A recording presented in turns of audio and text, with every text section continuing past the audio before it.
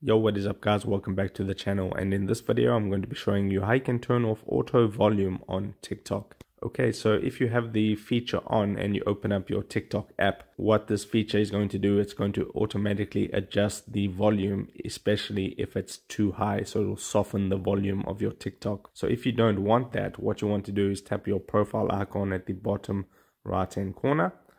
Then you will see 3 horizontal stripes at the top right hand corner. Tap on that and then tap on settings and privacy. From here you want to scroll down till you find the accessibility option, so it is right over there. Tap on accessibility and then you'll see the last option there is auto volume adjustment.